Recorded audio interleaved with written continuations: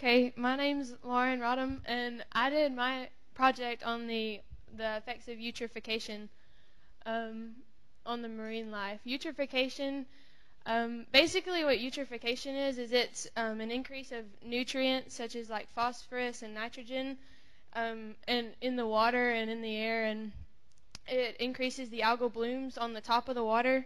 And what happens is these algal blooms have a really short life cycle, and eventually they're going to sink to the bottom and use up all of the dissolved oxygen in the water, and there's not going to be, it's going to create a hypoxic environment, which means the marine life aren't going to be able to survive in it. And it really affects the plant life too, because they're not getting enough of what they need. There's only one natural cause of eutrophication, and it's from the runoff of nutrients from the soil.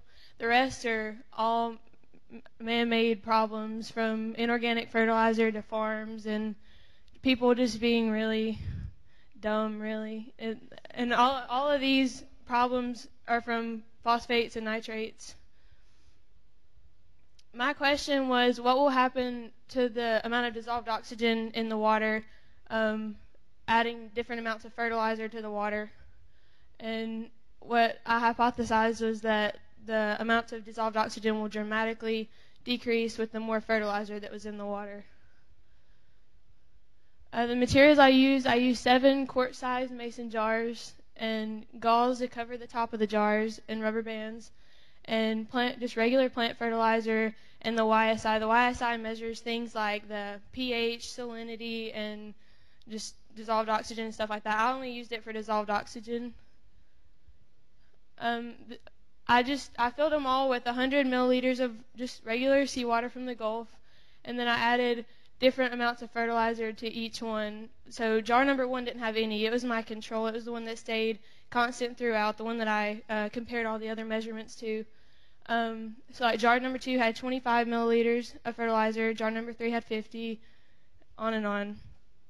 And then I covered each jar with the gauze and the rubber band and just let it sit for a couple of days. And then I started a trial where every day for 5 days I measured the amount of dissolved oxygen in each of the jars with the YSI. The data, it looks really complicated, but really all you need to see is that there's like a dramatic decrease, not only with the amount of fertilizer that I added, but as with the days that it sat in the jars, it just continued to decrease with the days and amounts of fertilizer.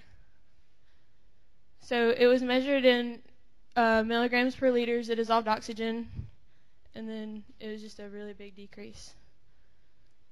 My conclusion was that adding all these nutrients it definitely supported my hypothesis that the amount of dissolved oxygen is going to decrease dramatically with the amount of fertilizer, adding phosphorus and nitrogen to the water, basically.